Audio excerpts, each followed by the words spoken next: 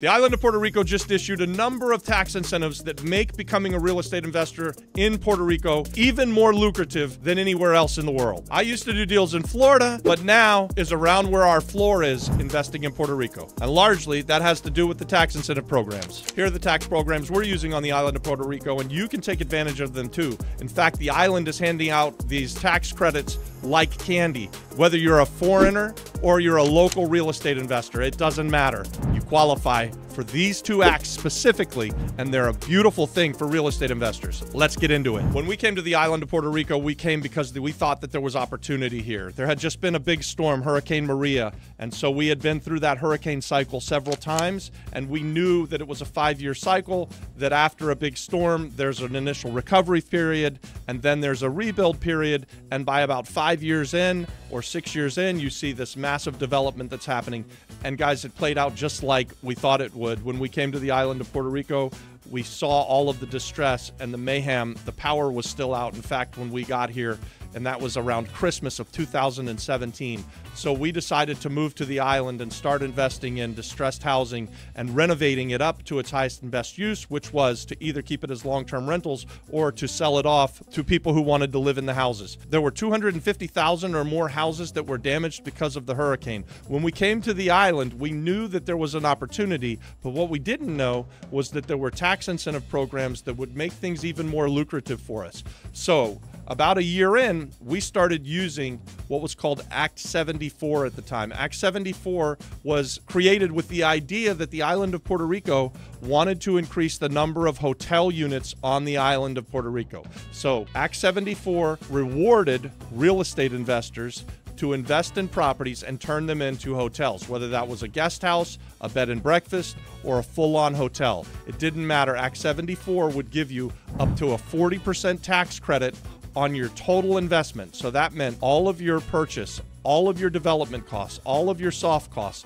all of your renovation costs. In fact, it even meant the first year operation budget and your first year marketing budget all went into the bucket that you could then get a 40% tax credit on. It works out to about half of your money back on your investment. And there's a whole bunch of other goodies, and we'll get into that later on as we go into the video on what those goodies are. Now, fast forward 6 years, Act 74 has been gobbled up by what's called Act 60, and you can still take advantage of investing in hospitality, getting these 40% tax credits, and there's a brand new one, Act 182, just passed a few months ago in July, and it's going to allow the same kind of incentives up to a 40% tax credit back on your total investment for long-term housing. Guys, this is amazing for us. We came to the island with the idea that we wanted to invest in long-term housing. We wanted to fix things up and sell them to people. We wanted to fix things up and rent them to people. So now Act 182 is an attempt, and I think a very good one, to solve the housing crisis on the island. Let's go through them one at a time. There's really only two of them that are important to us at this point. It's the Tourism Act through Act 60, and it's Act 182. Let's talk about the Tourism Act, Act 60, what it is, why it's so powerful, and what you get from it. The first thing that I want to say is we're going to get into what these things are. I want to tell you who is eligible for it. I'm eligible for it. My home is in Florida. I have a home in Puerto Rico as well, but my homestead's in Florida, so I go back and forth between the two places,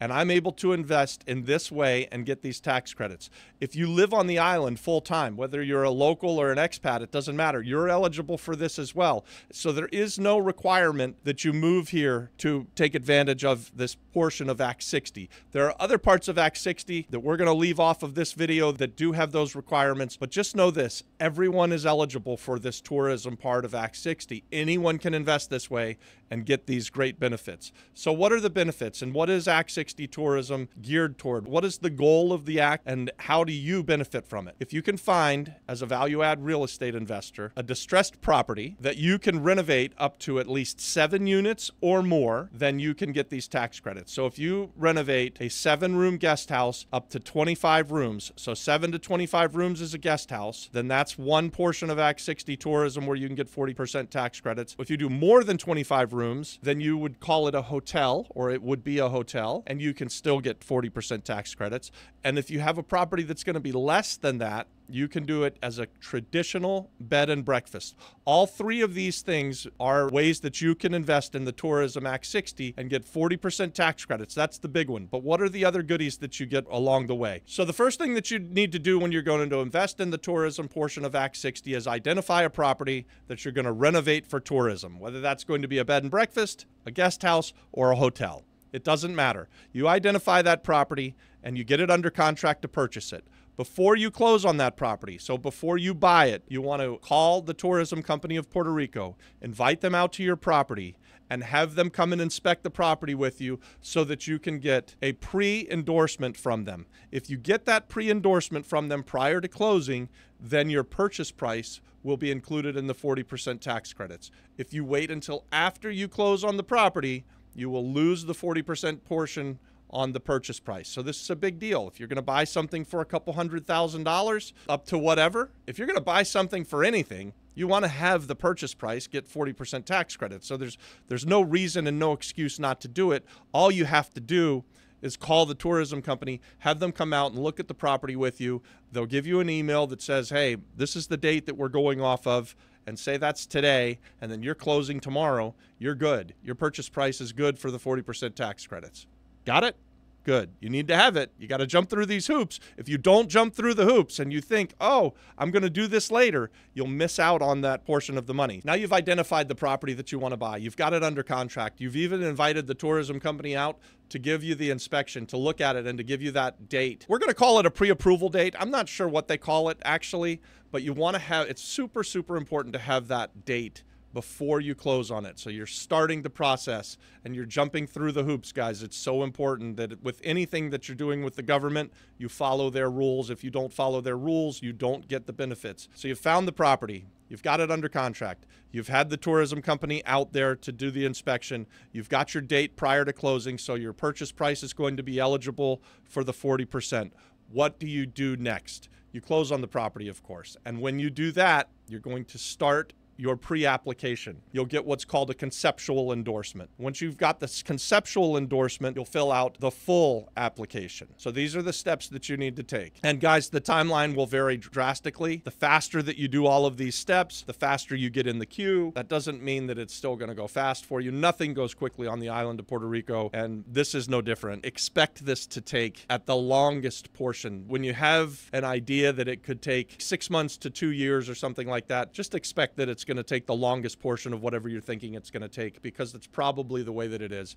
And that's true of just about everything on the island. Things just don't go fast here, generally speaking. And let's not get bogged down on the timelines anyways. What's important is that you start the process before you buy it, and that you're jumping through all of the hoops that you need to jump through ahead of time. We have other content on this, and we've even done a masterclass over on our school platform through Apex. So if you really want to learn about this stuff, come and join us over on school. In fact, we'll put the link for both of our school communities, the Flip Flop Flipper and the Apex community. The Flip Flop Flipper is free. You should all join that after you like and subscribe to the video. The next thing you want to do is come and network with us and come and learn with us over on the Flip Flop Flipper community on school. And then if you really, really want to kick it up a notch, join us on the paid community. It's only $97 a month, I think, right now. And we have a masterclass that we just shot that will deep dive all things Act 60, especially this tourism stuff. You're going to love it. Once you close on the property and you've decided the way you're going to go, whether it's a bed and breakfast, a guest house, or a hotel, you're safe to start your renovations. You're going to want to document every single dollar. Keep good records. I can't stress this enough. If you don't keep good records, I promise you, you will not get the 40% tax credits at the end. So you have to document every dollar. You want to use people who are paying taxes. So don't go hiring the Dominican guys and paying them under the table and think that you're saving money and that that's going to work for you, because it just isn't so. If you're going to jump through the hoops and get the tax credits, you've got to follow the rules of the government, and they want you to be providing jobs. Not only that, they want you to be providing good, high-paying jobs, and that's one of the benefits that the island gets. That's why they created the act, is so that you, the real estate investor, will create good, high-paying jobs. So use the right kind of employees. Pay people the right way. document everything. Document every single dollar that you spend. I can't stress it enough. At the end of your renovation, you're going to go through what's called an AUP. AUP stands for some kind of audit. It's pretty intense. We've done it a couple of times now. We thought that it was going to be easy peasy, and it was not lemon breezy, easy peasy. It was a forensic audit. Every single dollar, every single receipt. If you don't have it, they'll throw it out. If you don't have enough of the receipts, they'll just throw your whole application out. It's super important. As real estate investors, we know that getting 40% of your money back, 40% of your total investment on a project, that's amazing. That's like being able to sell the property, make a 40% return, and then still keep the property and keep the cash flow. But there are other great goodies that come along with doing this kind of investing. And so let's go through that really fast. There's 4 other things that are really good benefits of doing the Tourism Act 60. You should be paying 25 cents on the dollar for your permitting fees. So that's a big deal because on the island, these permits cost a lot of money, but it should cost you 25 cents on the dollar. You should be paying 25 cents on the dollar on your property tax. So that's another big benefit. That means you're saving 75 cents on the dollar for your property tax. The third one, once you're revenue positive, you're going to pay a 4% corporate tax rate. So that's phenomenal, guys. That's a good enough reason to do it if I've ever heard of one, right? Like these can be highly profitable ventures and you only have to pay a 4% corporate tax rate. And that's good for your investors. That's good for you guys who are running the show. It doesn't matter. 4%, it's way better than living in California and giving away like half of your money to the government. So the island of Puerto Rico is just amazing. And they really are business friendly. They really want you to invest in tourism in this way. They want you to create these jobs. And for doing it, for jumping through these hoops, you get all of these benefits. There's one last one, no sales tax on the things that you would purchase. So you've got your LLC set up, you've bought the property, you're going through the renovation, maybe you're even in business. You don't have to pay the 11.5% sales tax when you're buying things like furniture, when you're buying things like sheets and chairs and all of the other things that you need to run a business. You save 11.5 cents on the dollar, 11.5%. That's phenomenal. Guys, that's why you as a real estate investor, as a developer, want to invest in this kind of product. That's why you want to create hotel rooms, is because you get to take advantage of all of these goodies that the government gets. What does the government get for incentivizing you to go and invest in hotel rooms? Well, there's a big one. The island of Puerto Rico has traditionally not catered to tourism. So unlike Hawaii or other islands in the Caribbean, most of the GDP of the island of Puerto Rico has absolutely nothing to do with tourism. Why is that important? Is because the island has identified this as a growth area, and they want to see the GDP from tourism go from about 6% up to about 20%. And they'd really like to see it probably go to 25%. But even if it goes from 6 to 20 or 6 to 18, that's a big, big growth for the island. And that would be amazing for people who live on the island, for people who are employed in the tourism industry. So that's one of the things that the island wants to see, is they want to see this massive tourism growth. They want to see a whole bunch more hotel rooms here so that they can sleep more people, so that more people can come to the island and spend money, so that their GDP can go up from tourism and there can be more money on the island to go around for the locals and everybody who lives here. The other thing is they want to see you, as you're building these businesses, employ people and pay nice high wages. So we have seen that over the years as we've invested in this way, that the people that we're employing, the wages have grown steadily. We've been here for almost 7 years now, and we've seen the wages grow steadily in all of our hospitality projects. And in fact, across the board, in all of the renovations that we've done on the island, I think we've seen wages close to double over the last 7 years. This is phenomenal. When people say that wages aren't growing on the island of Puerto Rico, that's definitely not my experience. We've got several businesses that we've started on the island of Puerto Rico. We keep a whole bunch of people working every single day. And what we've seen from the time when we came to the island 7 years ago almost to where the wages are now, it's almost a double, or maybe in several instances, it's more than double the amount. So if they were getting $10 an hour when we first got here, they're now getting $20 an hour. That's freaking amazing. That's big growth in only 6.5, 7 years. That's why the island wants to have you investing in this way. So that's Act 60. That was the way that we have looked at value-add real estate deals over the last 6 years or so. Anytime we've seen a vacant distressed building that we thought we could buy at a good price. When you're buying vacant distressed property, you get to buy it at the lowest price because it has no value, it has no income, and we could renovate it up to its highest and best use and turn it into a small hotel or a guest house or a bed and breakfast. We were investing that way. We've invested millions and millions of dollars with that exact game plan in mind, and it's been super successful for us. Now, fast forward, in August of 2024, this new legislation became law. It's called Act 182, and it is to incentivize real estate investors, people like you, to invest in long-term housing, whether that's housing where people are going to buy it from you using an FHA loan or a VA loan. It can be condominiums, it can be houses.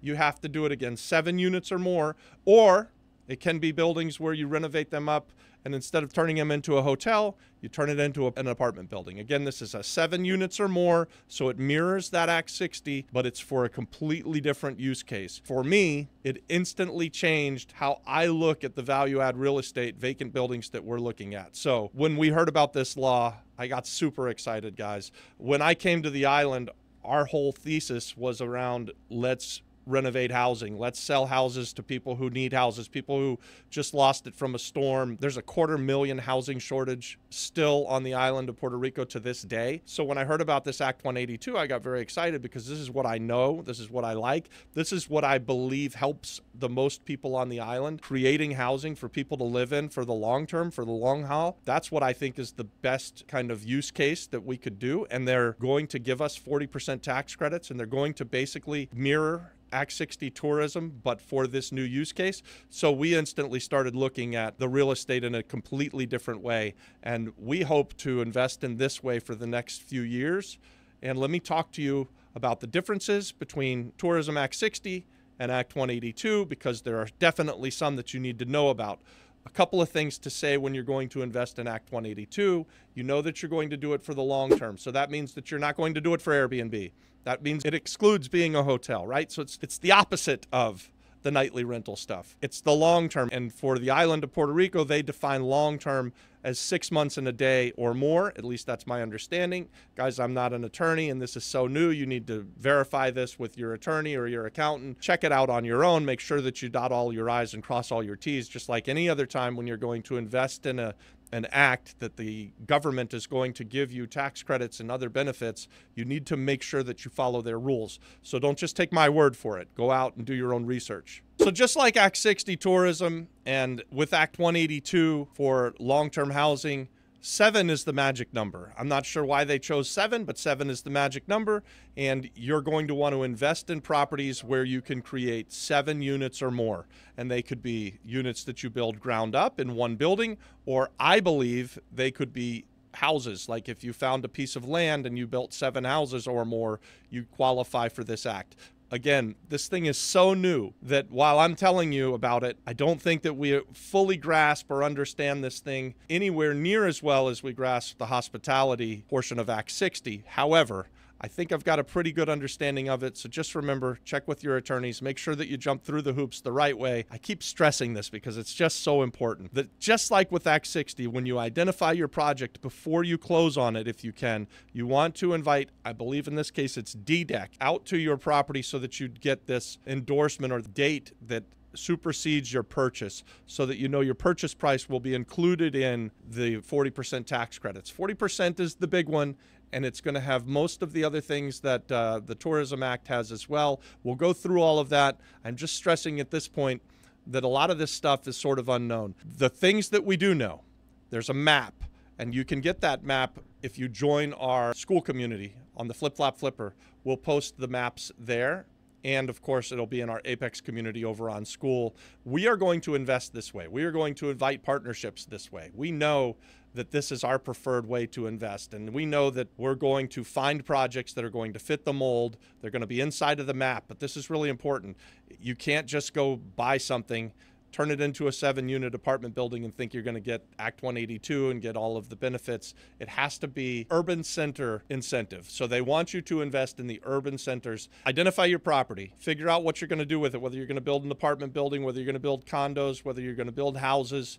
7 units or more. 7 is the magic number. Invite DDEC out or tell DDEC about your property before you actually purchase it so that you could include the purchase price inside of the Act 182 and get the tax credits on that. The other benefits that you're going to get through Act 182, you're going to get 4% on that corporate income tax. So if you do it as a long-term rental play, you're going to pay 4% corporate tax. If you build it as condominiums and you sell 7 condos or more, you're going to pay 4% corporate tax on the sale of those properties. This is the way that I understand it, guys. So this is brand new, but that's the way that I understand it. This is massive. This is so huge. And guys, who's this available to? This is available to everybody. And I stress this so often when I'm talking about these acts, because there is this perception on the island of Puerto Rico that locals are excluded, and it's bullshit. It's not the truth. Don't believe those lies, guys. That's something that you've been told about Act 60 in the past, and that you may hear about Act 182 in the near future,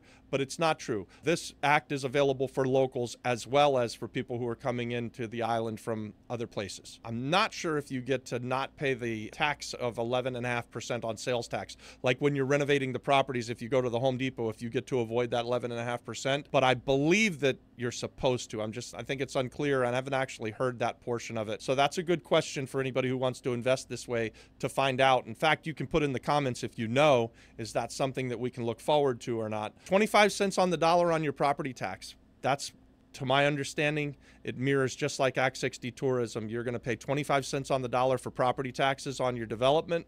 That's amazing. We believe that you're going to pay 25 cents on the dollar on your permitting fees. So this is amazing. These are great, great benefits. And you're going to be creating housing for people. You're going to be providing housing to an island that has a housing shortage of 250,000 houses, for crying out loud. This is a great thing. This is one time in my life, and I don't do this very often, where I'm complimenting the government and I'm saying, hey, good job. I think you did it right this time. I believe that this Act 182 could go a long way to solving the housing shortage on the island of Puerto Rico. You could be a part of that. Come to the island of Puerto Rico and invest in housing, invest in long-term housing, and let's fix this problem. Here's the other thing I know.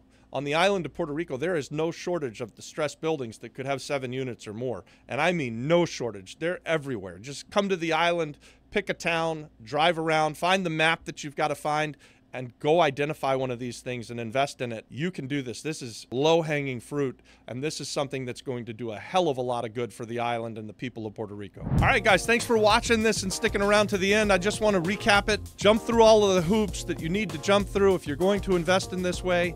Don't miss a step. Do what you're supposed to do. Whenever you're dealing with the government, you've got to dot all the I's, cross all the T's. And in this case, it's going to be super, super important. Whether you're doing Act 60 for tourism or doing Act 182 for long-term housing, it doesn't matter. These two things, they're great for real estate investors. They're great for the island of Puerto Rico. Everyone's available for this. Whether you're a local or an expat, it doesn't matter. But everybody needs to jump through the hoops. If you want to continue to be part of the conversation, join us in the Flip Flop Flipper community on School. The link is in the description. It's free. It costs you nothing. It's a great place to come and network with people that are like-minded real estate investors and entrepreneurs. Come and learn with us. Ultimately, guys, maybe we'll even do deals together, and we'll see you over there on School. Don't forget to talk to your counsel. Be sure that you know what you're getting into before you get into it. Don't just take my word for it, even though you should watch this next video and like and subscribe to the channel. God bless.